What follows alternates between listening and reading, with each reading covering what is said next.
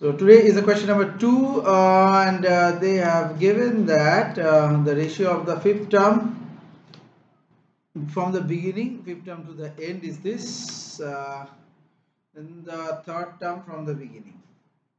So what will we do? Let the expression is this plus 1 by 4 root 3 whole 10.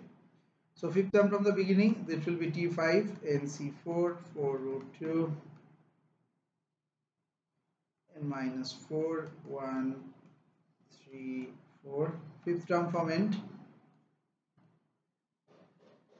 So T5 dash, this will be NC4 1 this and minus 4 these two. So T5 by T5 prime is root 6 plus 1. We just put all these values, divided by 3 to the power n minus 8 by 4, that is root 6. So you solve it for here, root 6 and minus 8 by 2 equal to root 6, so n equal to giving you 10. So obviously this value is NC3, 10C2, 4 root 2, 8, and 1 is 2. So 45 into 4 by root 3, so the answer is